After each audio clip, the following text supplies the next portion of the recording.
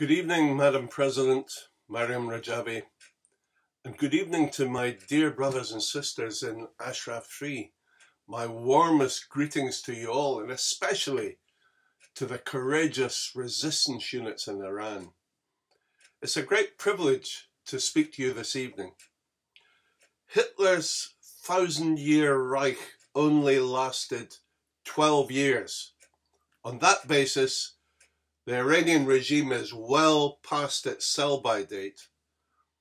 The 1979 revolution in Iran, which overthrew the despotic rule of the Shah, was quickly hijacked by the mullahs and their psychotic figurehead, Ayatollah Ruhollah Khomeini. Khomeini appointed himself as God's representative on earth, changing Iranian society overnight and giving birth to what is now known as Islamic fundamentalism. Khomeini's legacy of repression and corruption has been steadfastly maintained ever since. For the past 41 years, the mullah's revolutionary creed of radicalized Islam in reality boils down to a policy of hatred. Hatred of the West, and in particular America. A hatred of Sunnis, a visceral hatred of Saudi Arabia and Israel, and a hatred of religious minorities of any kind. To achieve their constitutional objective of spreading revolution to create a fundamentalist Shiite caliphate, the clerical regime has vigorously backed Bashar al-Assad's bloody civil war in Syria.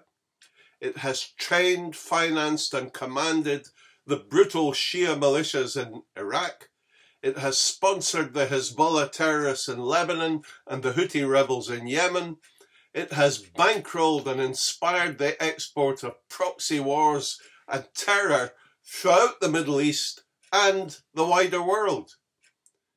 Every country the mullahs have targeted is now a smoking ruin.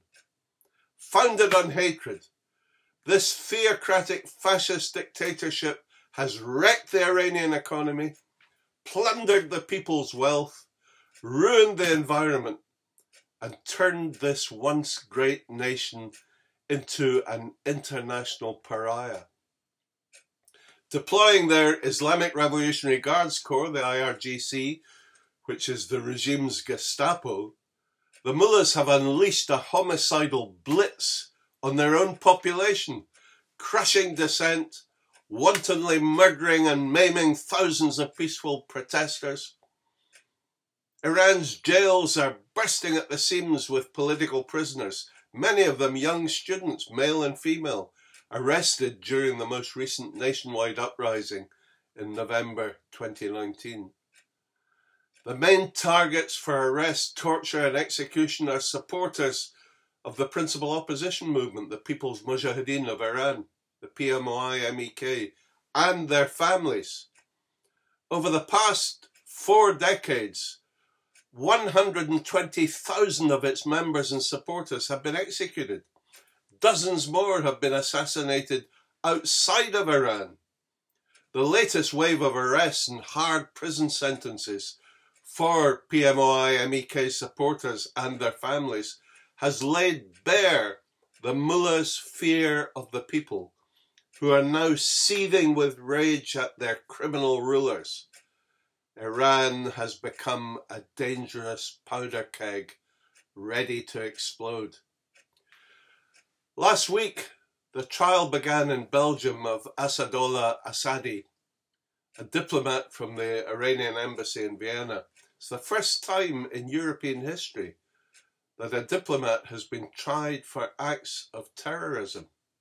Assadi was filmed handing over 500 grams of high explosives and a detonator to an Iranian couple from Antwerp, ordering them to bomb our great annual gathering at Villepinte near Paris in June 2018. He and his co-conspirators have been in jail for the past 2 years, awaiting trial. But the question has to be asked, who gave Assadi the orders to bomb the NCRI gathering. As Foreign Minister, Javad Zarif is in charge of Iran's army of ambassadors and diplomatic staff. In June 2018, he was therefore responsible for the orders given to Asadollah Assadi.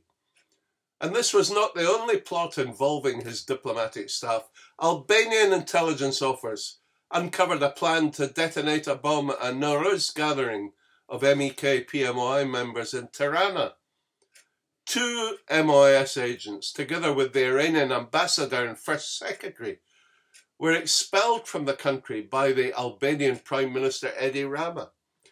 But even Zarif could not have given orders to carry out such terror attacks without the consent and approval of Rouhani and the Supreme Leader Ali Khamenei. All of them must now be held to account. All of them must be indicted for acts of terror and tried before the international criminal courts. And all of the mullahs' embassies, which they use as bomb factories and launch pads for terror attacks, must be immediately closed. The time has come to pull down the curtain on this murderous regime. After 41 years of tyranny, the Iranian regime's sell-by date has expired. The mullahs and their supreme leader Ayatollah Ali Khamenei have earned their place in the trash can of history alongside Hitler, Mao, Stalin, Pol Pot and every other failed tyrant. It's time to say goodbye and good riddance. Thank you very much.